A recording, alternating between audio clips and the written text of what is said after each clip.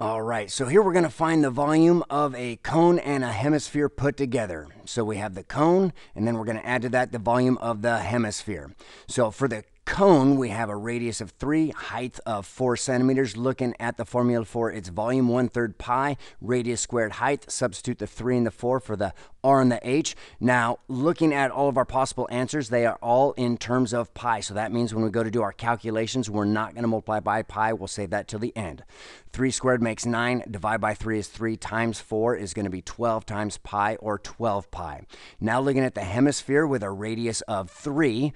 For a regular sphere, that's going to be 4/3 pi r cubed. But for a half sphere or hemisphere, we're going to take that and divide it by 2. So the radius is 3. So same thing when we do our calculations. We're not going to multiply by pi yet.